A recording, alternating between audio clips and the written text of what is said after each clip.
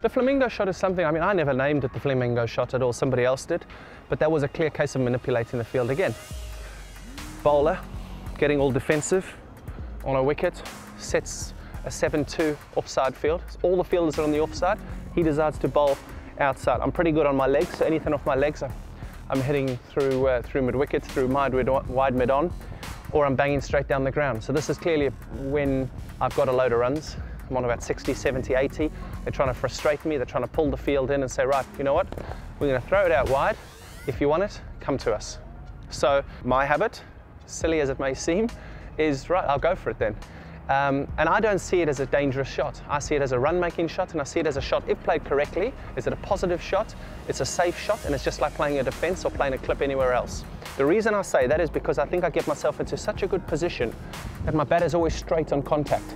So no matter if the ball is out there, I'm getting myself into a straight position, and as soon as I make contact, that's when I drop my elbow and I hit the ball into the leg side. So I'll walk at the bowler. The bowler's bowling in straight lines here. If he's got his normal field, I'm hitting straight balls.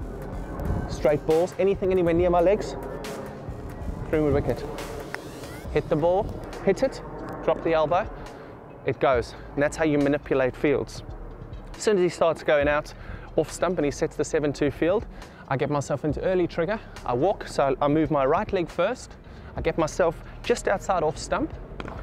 So I'm still sort of covering my stumps with my left leg. So if it does come straight, it's just an easy option. There's no fielder there, so it's an easy option. I'll then play a ball here, which he's thrown outside wide, which is about out here, which is quite a wide delivery.